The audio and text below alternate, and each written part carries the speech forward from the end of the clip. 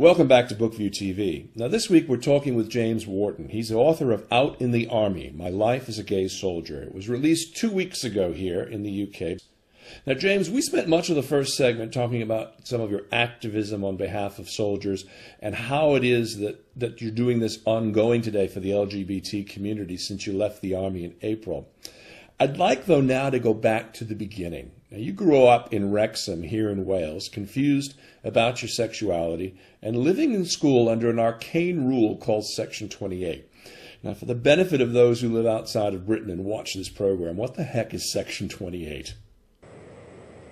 Well, you know, for me, I didn't know what it was going through it, but what I certainly knew was when I wanted to ask a teacher about sexuality, and it was just after we'd done the usual boring sex education, which in the late 90s was just dull, as you can imagine. And I just said to the teacher at the end of the lesson, oh, that's all well and good, but how do two men have sex? Just genuinely asking, you know, not mischievously, it was private, it was after the lesson. And she just turned around and said, well, I don't even know where to begin with this answer. All I can say to you is you need to go and speak to the school nurse about it. And that was when I thought to myself, oh, sexuality must be a medical condition. You know, as an 11-year-old, 12-year-old boy, when you're told to go and speak to someone in the healthcare profession about sexuality, you then just suddenly assume that it's a health matter.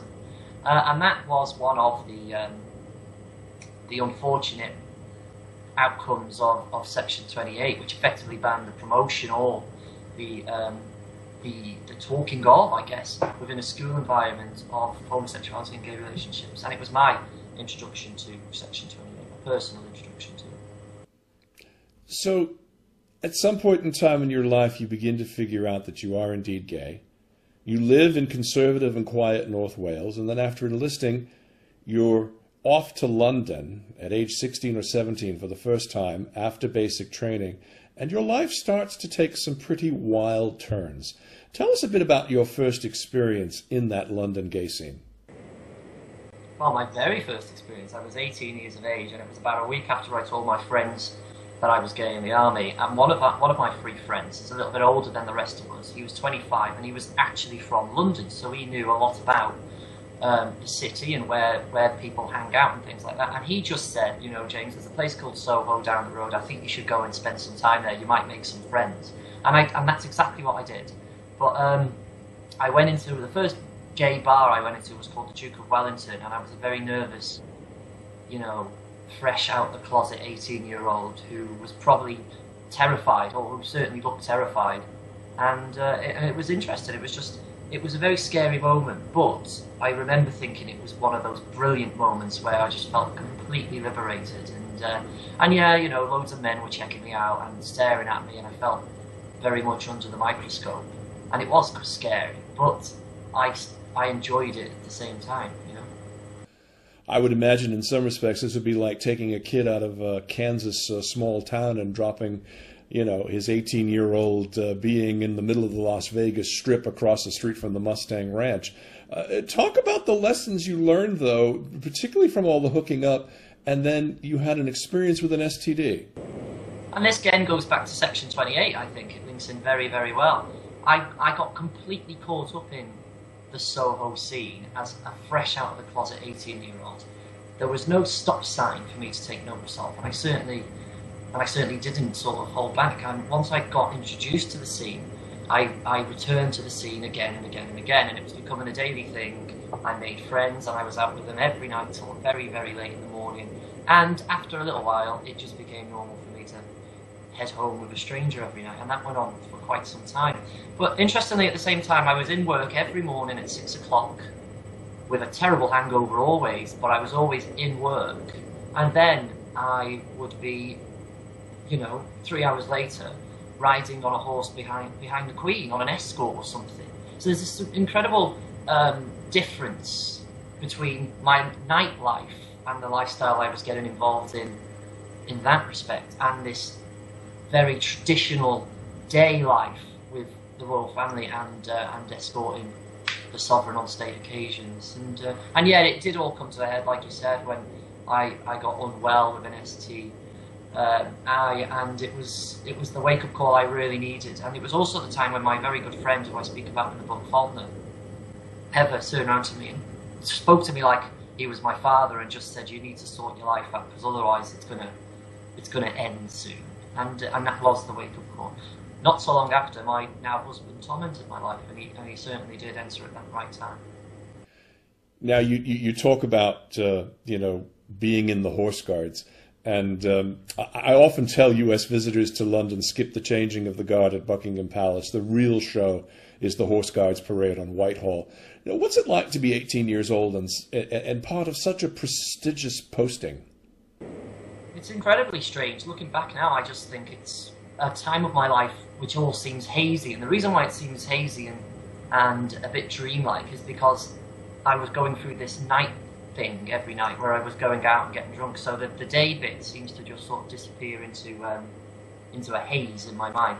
But it's odd, you sit there for an hour and millions and millions and millions of people take pictures of you, and it's really, really strange. And but it's an ancient tradition that dates back to 1660, and you just understand that for that hour when you're responsible for that guard on your horse, you're fitting into this incredible tapestry of history that began 360 years ago. And just for that hour, that's where you fit into that entire legacy. And it will go on again for hundreds and hundreds of years, Well, after that came the posting everyone in your family, and probably to some extent you dreaded. You were headed off to Iraq. And this was such a brutal time on so many levels. I mean, it seemed, though, that in combat, as rockets rained down on the camp or lives were in danger, there were so many acts of selflessness and heroism on the part of everyone, and your sexuality never mattered at any point. Talk a bit about the guy, for example, who threw himself on top of your own body when your helmet and protective kit were not within reach. Yeah, that was a moment that will always stay with me. I mean, we were having our dinner, our evening meal in the base, and the Iraqis downtown who would send the rockets to us knew that at 6 o'clock every night we'd all be sat in a massive tent having our dinner, and they knew at 6 o'clock in the morning we'd all be getting up and having a shave or a shower. So these vulnerable times they knew about, so that's when they would send their rockets over. And on this one occasion that we were in the dining facility, which was a huge tent, and some rockets started to come in, and instead of making my way to the far end of that canvas tent to find my helmet and body armour, and potentially putting myself in danger by doing so, the soldier, a senior soldier to me, who was sat next to me, who was a sergeant, just sort of said, "No, just lie down and I'll lie on top of you," because he had his helmet and his body armour. And I spoke about it in my book because it's something in my mind that really stands out for the whole period of my time in Iraq. Yeah. Well, there was another bit of selflessness as well. In Iraq and then later in Canada, you got to know Prince Harry very, very well. And there was a fairly serious incident where you were under some significant threat, and the prince himself came to your defense. Talk a little bit about that. I put it in my book, and I'm always keen to point out that if the person in question had been anybody else, I'd have still put it in my book, because what essentially happened was a junior officer within the army, and sometimes officers are portrayed in the media, or people's idea of an officer, a British officer in the military, is quite different to what they actually are, I think, in 2013. And as you said, I got into a situation where I was potentially heading for a bit of trouble. Well, I certainly felt like I was in danger, put it that way. And I needed to speak to my boss, the officer, who just so happened to be Prince Harry. And he took on the situation, and he absorbed all the information about the situation, which was quite colourful. And I'm sure you know, Dennis, from reading the book, the situation was quite, colourful indeed. And he absorbed all that information, and he went away and dealt with the problem. And he dealt with it really incredibly and significantly as well. So I wanted to recall that in the book. It just so happens to be that it's Prince Harry. Now, it's obviously of a lot of interest to a lot of people, and it's what the press in particular have zoned in on the book. But it was a moment for me where a junior officer dealt with something that was incredibly modern and 21st century like. And I won't spoil it at all for the potential reader of the book, but it is definitely worth going into. Now, like many a soldier, you looked forward to that moment we were able to go home for a few weeks. And in this case, it was to be with the then love of your life, Tom. Only while there, you suffered what many returning warriors do, a very painful breakup. What was so surprising to me was how you spoke so openly about that pain. And I'm so used in literature to reading about lost heterosexual love.